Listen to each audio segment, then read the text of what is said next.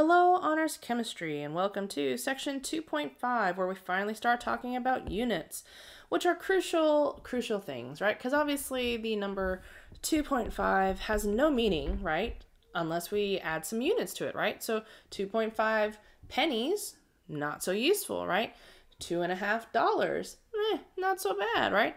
$2.5 million, that would be awesome, right?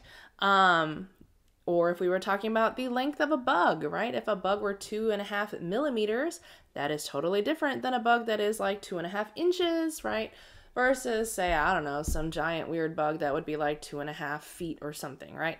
But it matters, right? Those units matter, which means that basically from here on out, every single numerical value that you write down will be accompanied by a unit. And if it's not accompanied by a unit, it is not correct, right? And you will not get credit for having a correct answer, okay? So tuck that away and make sure that you follow that rule. So here are just some comment quantities with their standard SI units, right? Where SI is just the international standard that scientists use, right? So for length, we always use meters, right? For mass, it would be kilograms. For time, it'd be seconds, and temperature would be Kelvin. We will talk more about Kelvin in chapter 3, like your book says, right? And then obviously we need to be able to convert between types of units, right? Because for example, like for anybody who is big into baking, right? If you read a recipe written in the United States, right, it's going to use things like cups and tablespoons, right? If you read a recipe written from pretty much anywhere else in the world, right, it's going to be measured out in grams, right? And you're going to have to find a scale to measure those things out, right? So it is key that we are that we are able to convert, okay?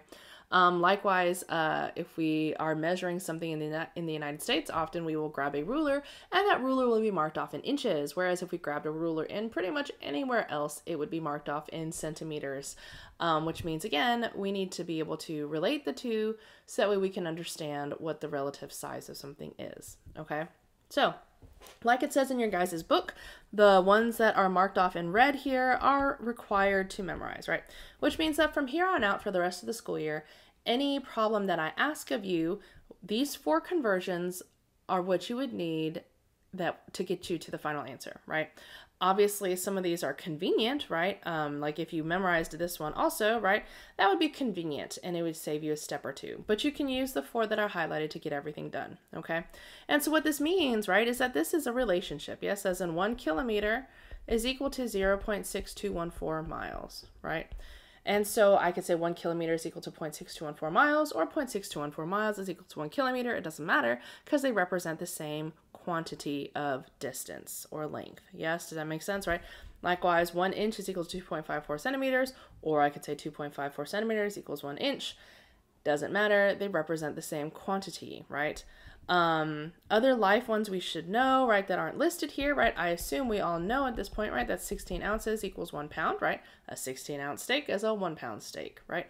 Or the fact that 1 quart is equal to 4 cups, right? So like when you go to the store and you buy a quart of heavy cream, right? That quart of heavy cream has 4 cups in it, right? So if you're going to make whipping cream out of it, you would need to know that conversion, right?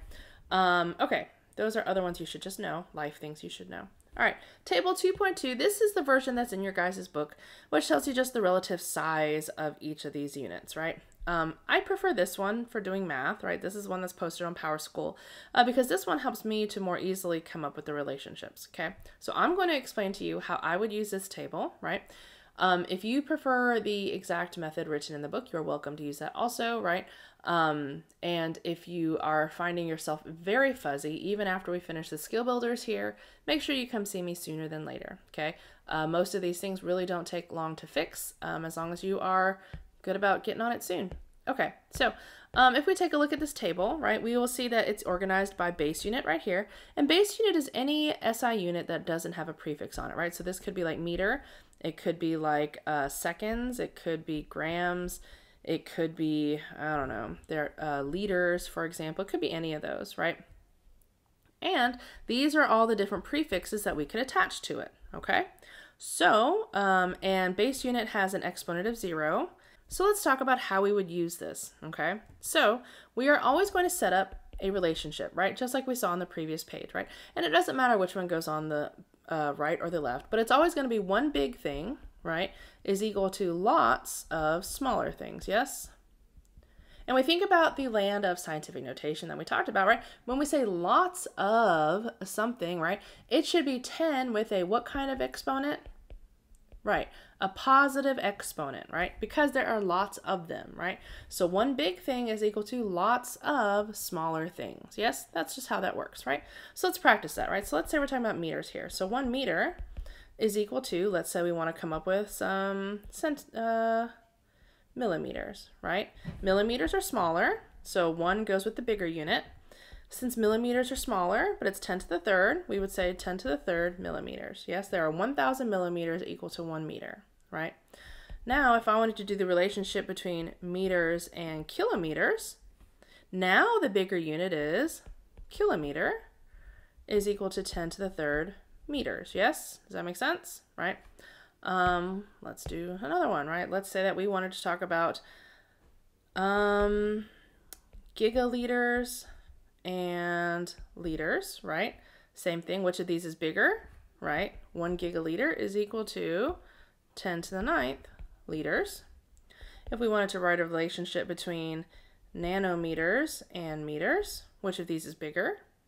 Right, meters is bigger, so 1 meter is equal to 10 to the 9th nanometers. Yes?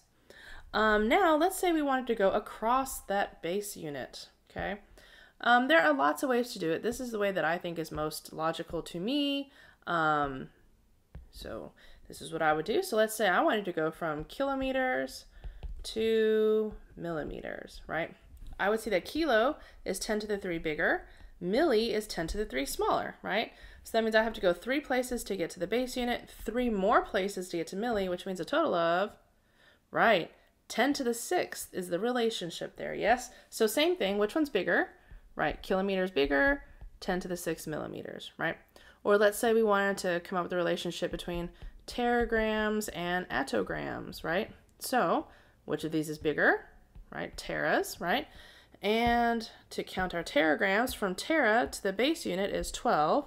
From the base unit to attos is 18, right? So 18 plus 12 is, right, 10 to the 30th attograms, yes?